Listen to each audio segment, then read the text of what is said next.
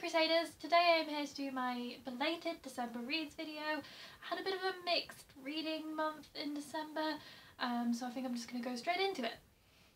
So the first book that I finished in December was actually one that I started reading in July.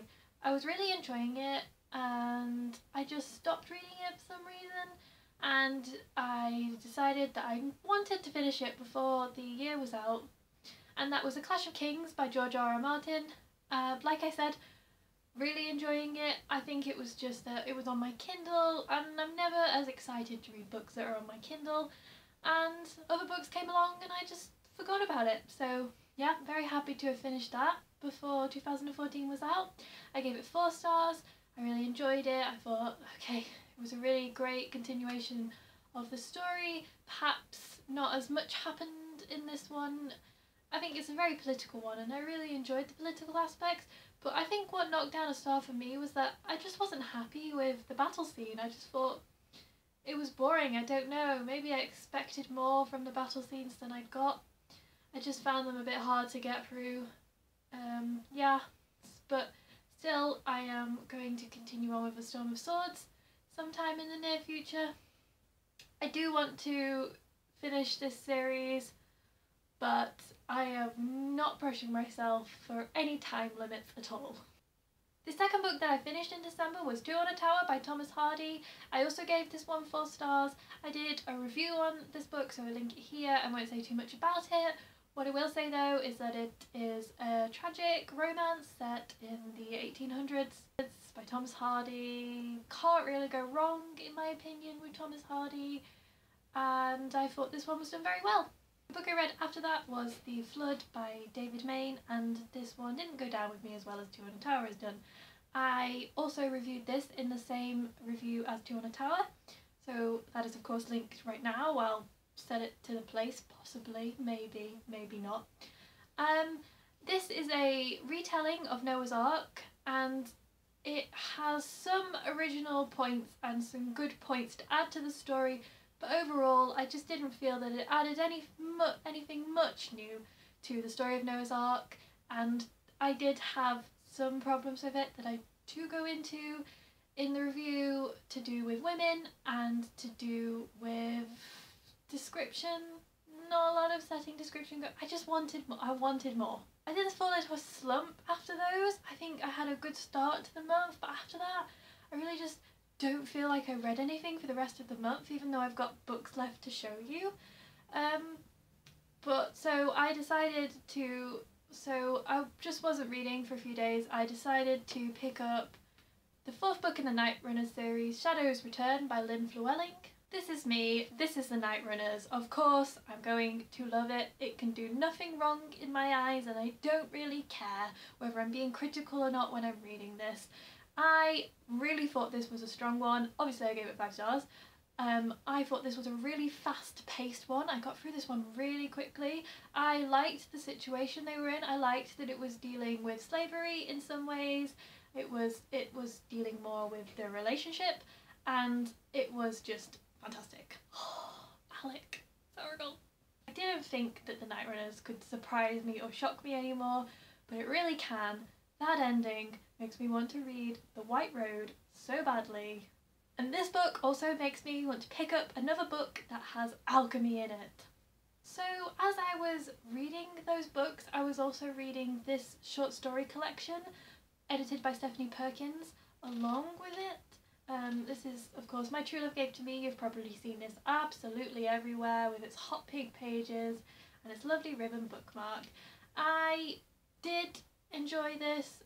As you guys know, I don't read a lot of young adult, don't read a lot of romance, but for the Christmas period I felt like a nice collection of young adult romances would be lovely to read alongside everything else, and it was indeed lovely to read, and I had nice times reading a story before bed. However, as with any collection, there are some stories I liked more than others, and I'm liking what people are doing where they just quickly say what rating they gave to each book, because overall I gave this book 3 stars, although I think my average was more on the 4.5 scale.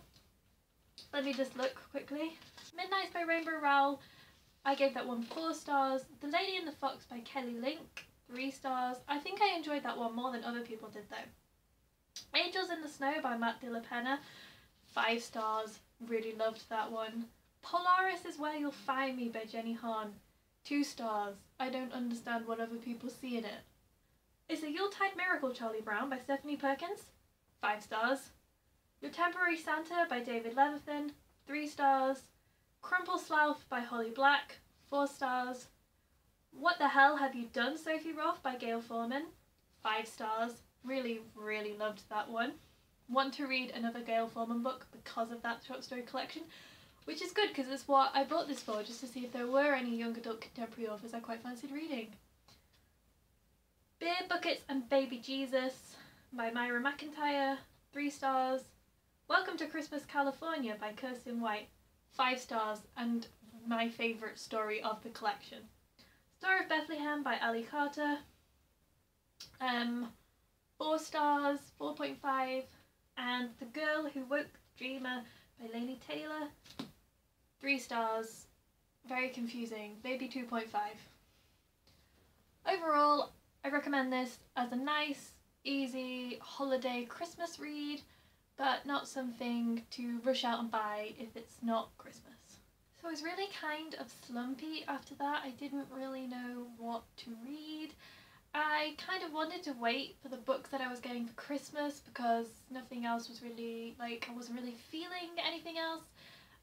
But the shed leaked and I went in to save some of my old childhood books before they got wet, and I found this in there and I just read it because it's beautiful. This is The Wind in the Willows Treasury from the original stories by Kenneth Grahame, illustrated by Ernest H. Shepard, which is the main part of why I read it. This is not, as this is a treasury, this is not the whole of The Wind in the Willows, but this is the collection I had when I was a child, and it is so gorgeous, and I am so glad that I read this. I did not give this a rating on Goodreads because I didn't feel I could give it a rating. It is what it is. This is the Dean edition. It was published in 2000 and it is a very scarce print, I found out. Not a lot of people have this edition, and this was just the edition I had as a child and thought nothing about, so I'm going to take good care of it now. I'm glad that it didn't get ruined.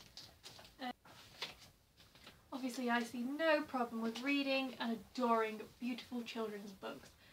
There's really lovely illustrations in here. Obviously it doesn't take very long to read, but it's like a little revisit of everything that felt so good in childhood, and I am just really happy to have reread it, and it makes me want to read the entire Wind in the Willows.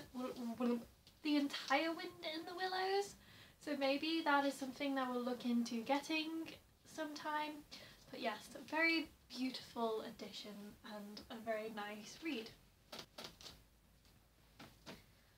So that took me up to Christmas. I got my Christmas books, and the first one I read from the Christmas book haul that I made was Jay by Howard Jacobson, and this is because it really intrigued me. I wasn't really sure what it was about, so I thought, if this is intriguing me right now, let's just read it. This book takes place in the future after this event has happened, and they call it What Happened If It Happened, and people don't talk about it and people don't know, so it's very mysterious in that respect. There are 2 main characters in this who are in love, and it's about them, and it's about what happened, and it's just about this whole feel of the world. It's very subtle. It's a dystopian, but it's a very subtle dystopian. Books aren't banned, they're just unavailable. The state isn't talked about a lot, and it kind of lets you make your own decisions about what you think is going on and what you think happened, and towards the end you get the feeling, you get the message, you know what has happened, and it really makes you reflect on the right now, and it really got into my head. I don't read dystopians, so this was a great one for me to start with because it really took me out of my comfort zone, and what I liked about it was the fact that although it was dystopian, it wasn't completely different. It wasn't like worlds apart. It was very much our world just after this something happened that could very easily happen. So that was what I read in December. Not the best for me, not the worst, kind of, you know, but January has got off to a great start and I feel very confident about my reading in January. So obviously I did not read my TBR piggy pick for December, which was Midnight's Children by Salman Rushdie. That was mainly because of the kind of slump I was in. So I'm gonna just put that to one side and pick out another TBR piggy for January. Oh, and let's dig down. Oh, okay, and the winner is New Selected Poems by Paul Muldoon. Ooh. Poems. Well, that's nice to add to my TBR for the month, isn't it? To read some poetry.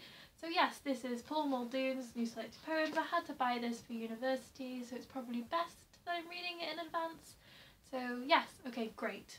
So that was it for me for December. Comment below if you have read any of the books that I have and want to talk about them, and comment below with a name for my TBR piggy. I feel like he, she, it needs a name, and yeah, the best name will name the piggy. So thank you again, and I'll see you soon. Bye!